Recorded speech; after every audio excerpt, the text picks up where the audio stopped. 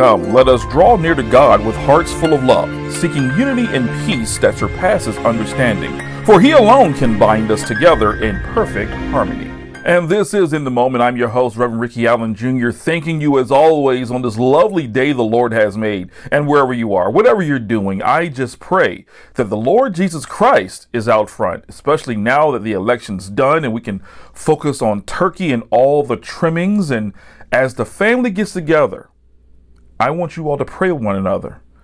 There are many people out there that are mad, but in any contest, there's a winner and a loser. And we need to remember that, and we need to reteach that to our generations to come. That way they'll know how to win and know how to lose. Good winners were once upon a time great losers. We should keep that in mind as we move forward as a country, as you move forward as a family, as we move together as a body of Christ. So let's get started. Our morning scripture reading comes from Ephesians 4, 2 through 5. Ephesians 4, 2 through 5 reads as follows. Be completely humble and gentle. Be patient, bearing with one another in love. Make every effort to keep the unity of the Spirit through the bond of peace. There is one body and one Spirit, just as you were called to one hope when you were called, one Lord, one faith, one baptism. And right now we need to remember that oneness. We need to remember the unity that our country so desperately needs. You know, sometimes I feel like that social media has got folks running wild. They're cutting their hair, divorcing their spouses, just going crazy. I don't know if it's clickbait or if these folks really do feel this way. In any time we're dealing with politics, there's always going to be those who are hopeful and those who feel hopeless. For the hopeful out there, invite the hopeless to church. Pray with them, please. Like we're going to do now. Let us pray. Heavenly Father, we come before you with hearts longing for unity and peace across our nation. In these times when opinions differ and emotions run high, we ask for your Spirit to cover us with grace, humility, and understanding. Teach us to love one another, not as the world loves, but as you have loved, unconditionally, sacrificially. Have the Holy Spirit break down the walls of division and often harden hearts, that we may seek reconciliation over strife and forgiveness over resentment. We pray for the leaders, communities, and every person within this country to be bound together by a shared vision of love, justice, and righteousness that mirrors your kingdom. May our words and actions reflect the peace of Christ, and may we work together as one body, united in purpose and hope. In Jesus' name we pray. Amen.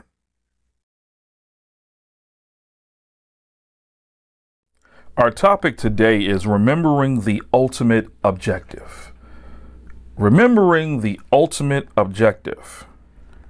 And our scripture comes from John 17, 20 through 23, which reads as follows. My prayer is not for them alone. I pray also for those who will believe in me through their message, that all of them may be one. Father, just as you are in me and I am in you.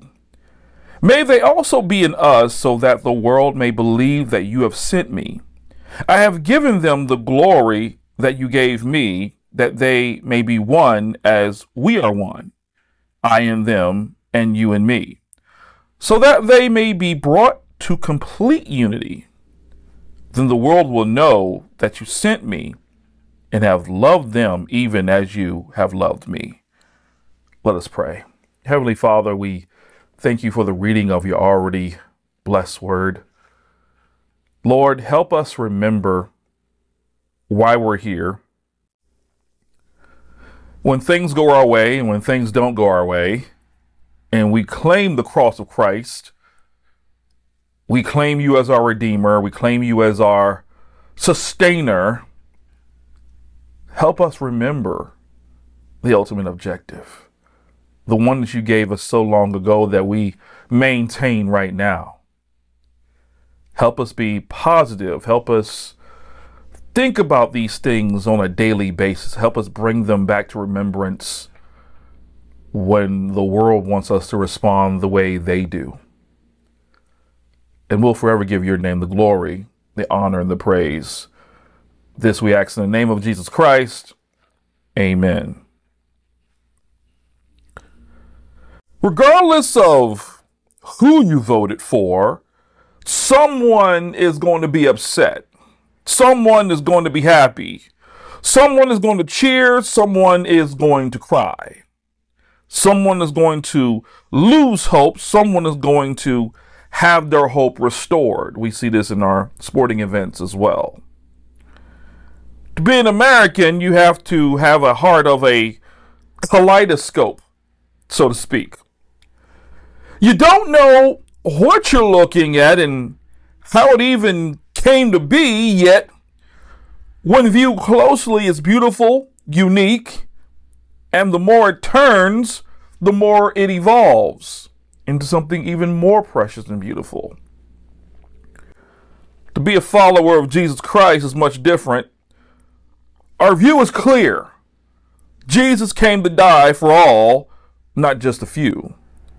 Everyone who believes that Jesus Christ is Lord will be saved. His word is his word. People have tried to alter, manipulate, distort this throughout history. His word remains true, focused, solid. The priorities of Christ are not chaotic. They're realistic. And at times, this truth even hurts. Even Jesus said in Matthew 10:34-36, do not suppose that I have come to bring peace to the earth. I did not come to bring peace, but a sword. For I have come to turn a man against his father, a daughter against her mother, a daughter-in-law against her mother-in-law. A man's enemies will be the members of his own household. But I want you to know today that while we see that happening in houses all over, this desire for all to come into relationship with him is still there. This is why sharing the gospel was the change and the charge before his ascension. Who's going to tell them the way? Who's going to relay the pathway to eternity? It's why we all, in our politics and our life experiences, when we come to know Christ, the new creature that the Apostle Paul speaks of in 2 Corinthians 5:17, where he talks about how the new is here, we have to embrace it. People need to see what it's like. We want them to watch so that we can point them to Jesus. Yes, you may have had a horrible childhood, but Jesus, yes, the money might be slow right now, but Jesus Christ, yes, you may have made mistakes in your marriage and your family, but Jesus, the difference between you and the non-believer is your fact of faith. You were there, right there where they are, but you have now a divine conjunction, a bridge that God built to relocate you in your mess from being alone in the world, fumbling through it, to being in the kingdom of God, being cleaned up, ready to serve and give God the glory. Even in this post-election fallout where people are cutting their hair off, screaming on camera, breaking up their relationships, and even if it's all for a few clicks, we need to reach out to these people and let them know, regardless of who you voted for, I know a God that sent his son, and his name is Jesus, and he came to a world that rejected him, and yet he died on the cross for it anyway, because he's bigger than your feelings, bigger than your opinions. And what he did saved you, and you didn't even know it. many of which still don't understand it. But he did it anyway. And you don't know yet, but God willing, you will. This is the zeal we show through our lives. So when it comes to us, the senders, the deliverers of the gospel, all of us, Jesus has thought of you. He knows how muddy this will get. And he has prayed over the ultimate objective left with us in the Great Commission. This act of going. We find ourselves in John 17:20-23, and we're looking at 3 verses in a prayer Jesus was praying for his disciples. And we see a shift here beginning at verse 20. He was praying over his disciples, and he goes from that to praying for the entire situation he is putting them in. The ultimate objective is for all to know God through Jesus. He's putting this in the hands of a few men, not perfect, not shine, but men who are faithful, who believe nonetheless. And it's a comforting thing to remove the thought that as a believer, you got to be perfect. But it does not give you room to make intentional error. Satan uses that to keep people away. He tells them that you're not perfect and they're hypocrites. Yet folks go to work every day and will eat lunch with folks they don't like and smile at a boss they can't stand. So we see here the prayer is shifted, not just from the disciples, but everything around them. So how does Jesus help us remember the ultimate objective? The first thing Jesus does is he prays over the message sent about him through the disciples, one that we would share as well. Verse 20 says, "My prayer is not for them alone. I pray for those who will believe in me through their message." He's not just praying for the messenger, but the people who will hear the message sent through them. This is important. How we relay God's word to the lost must be handled carefully, but current, relevant, without the compromise. It's got to be understandable. It's got to point to Christ. It doesn't need to be a sales pitch. It's not about how many people we can get in here to do stuff with because we want to be an active church, because we desire to be an active body of believers. It's not about being able to brag to the community that you baptized 100 people that did not come back to church the next Sunday. And in fact, you really don't know where they are. To you, they end up just being a check in the box. And it leaves you doubting, did they ever know who Christ was? Because to know Christ is to have the desire to know the church. Look at the text. It's about them coming to Jesus through what you say. Also notice the guarantee in the effectiveness. There are people out there who will come to know the Lord based off of what you said to them. It doesn't give a percent of those people, but it's certainty someone will come. And I think it's good here to pause for us a moment in time and say these things out loud that we all know to be true. And maybe you're out there right now and you feel like you're not being a real effective believer, and you might even be discouraged in certain points. Maybe you've been reaching out to a loved one or to a friend or to a colleague, and you're not getting any headway, and you're waiting for the wind to hit your sail just right so you can really take off. Ministry is hard. Ministry is not for the faint of heart. Ministry is not about you. Ministry is a space where you're trying to present something to a soul that's far beyond them. You're presenting the message of hope that goes beyond this world into the next. And when you're doing that, those things in the darkness are going to come after you. We know what we're talking about here. We're talking about those unclean spirits, those demons. And you're going to feel as if though nothing is working right. I would encourage you to first of all stay in prayer. I would also encourage you to make sure you keep your head in some books.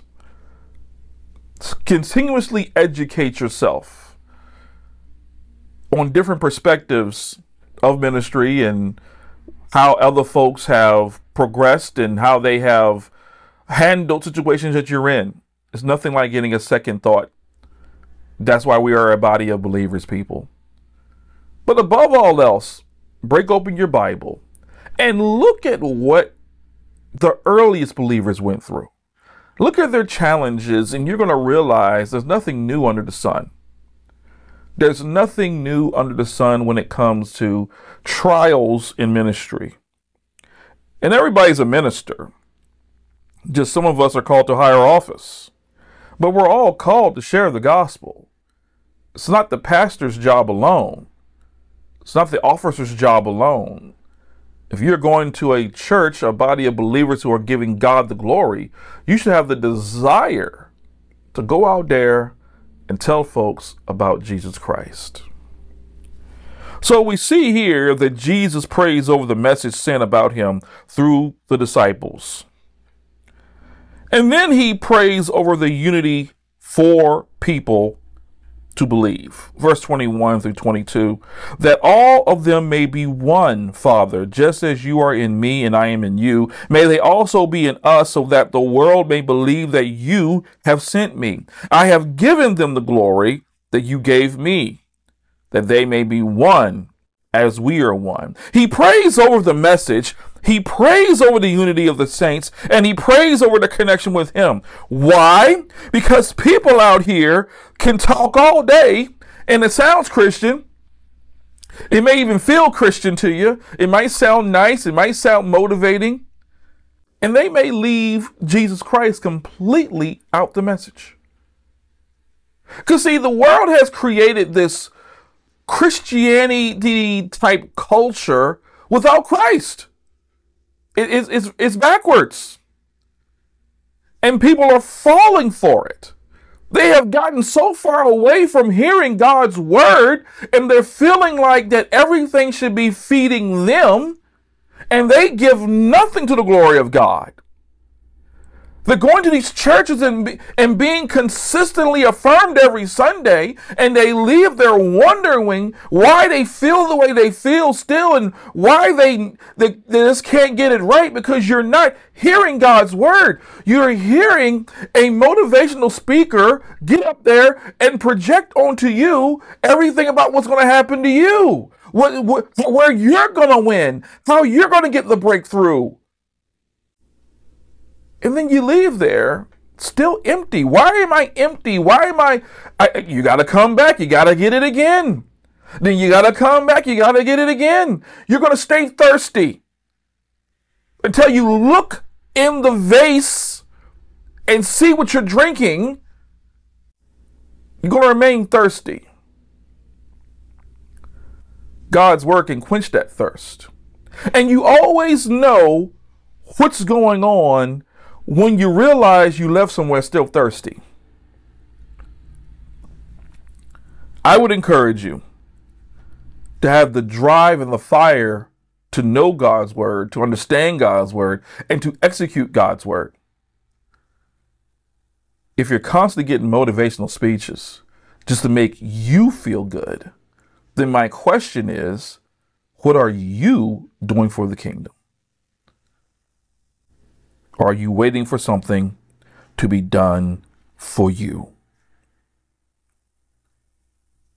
You've been saying it all your believing lives, John 3:16. And here's a little razzle dazzle. If we're going to tell the truth and shame the devil, we need to start at reciting verses 17 through 18 as well. For God so loved the world that he gave his one and only Son, that whoever believes in him shall not perish but have eternal life. For God did not send his Son into the world to condemn the world, but to save the world through him.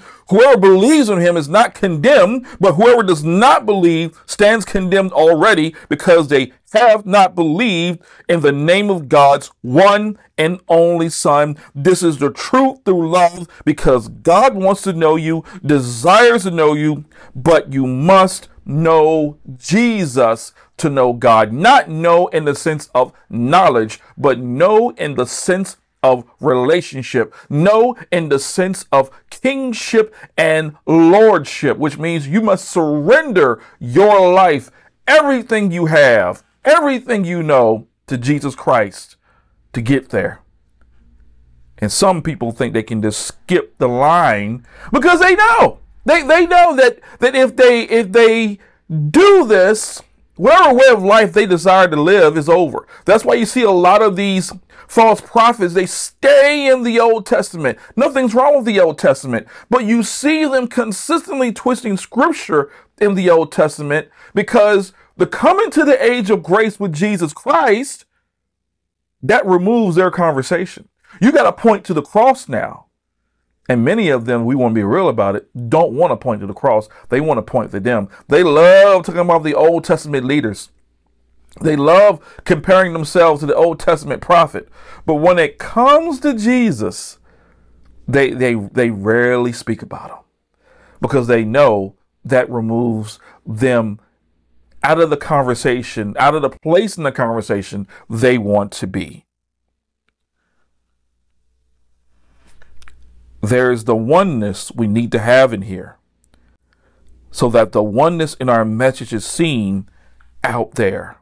So the world may bear witness to the oneness we have in our relationship with Jesus, so that they may know he is Savior, the Lord of Lords, the King of Kings, the way, the truth, the life, so they may know he's the Almighty, the Alpha and Omega, the apostle of our profession, the arm of the Lord, the bread of life, the chief shepherd. The ultimate objective is to come to know Jesus and see it through all of us, so that they may know he's true, his word is true, and it is faithful. Not to mention the only way to get to heaven. And then finally, we see here the desire of Christ is that the unity prayed for brings confirmation to his love here on earth. Verse 23, I in them and you in me, so that they may be brought to complete unity. Then the world will know that you sent me and have loved them even as you have loved me. This isn't a halfway process, but a complete one. He prays over the message. He prays over the unity of believers. He prays over the unity of believers with God through Christ, via the understanding no one comes to the Father but through him, for the goal of complete unity. And when this happens, the world will know the reason that all races, all classes, and cultures are able to come together at the cross, because of the love that Jesus had for us to die for our sins. It all connects, just as we should all be connected as a body of believers.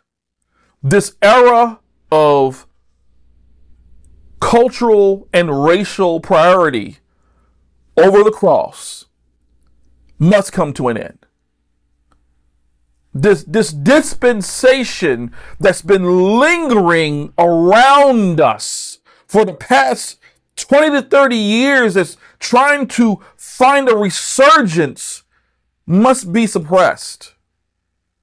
In heaven, there will be no black folk section. There will be no white folk section. It will only be God's people together, knowing that our time here on earth was worth the access to heaven. And when we get there and when we look around, we should be able to smile, enjoying, knowing that what I prayed for on earth, it is in heaven. And because I believed, because I worked at it, because I knew I wasn't perfect, but I kept believing, I kept remaining faithful to God's word, even when they call you a sellout, even when they say you're breaking ranks, even when they tell you that you are a traditionalist, even when they tell you that you're on the wrong side of history, I'm here to plead with you with everything that I have. Look to the cross.